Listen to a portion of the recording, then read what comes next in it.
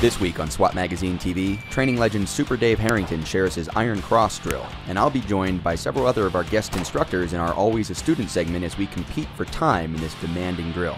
We'll also talk about the difference between practice and training in our question of the week, and Brent will talk about the importance of having a communication plan in the event of a disaster. What I'd like you to do is make sure everybody's got your eyes and ears in, going hot. First action, both hands. The second action, right hand only. Third action, I'm going to draw with the right, pass to my left, fire left hand only. Fourth action, I'm going to draw and fire left hand only.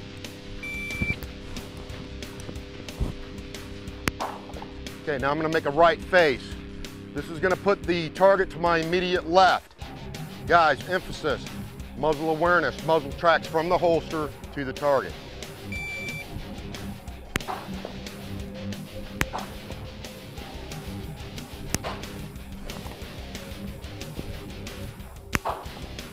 I'm going to make another right face. This puts the target to my direct rear. I'm going to fire all four actions to the left side first. Then I'll fire all four actions to the right side.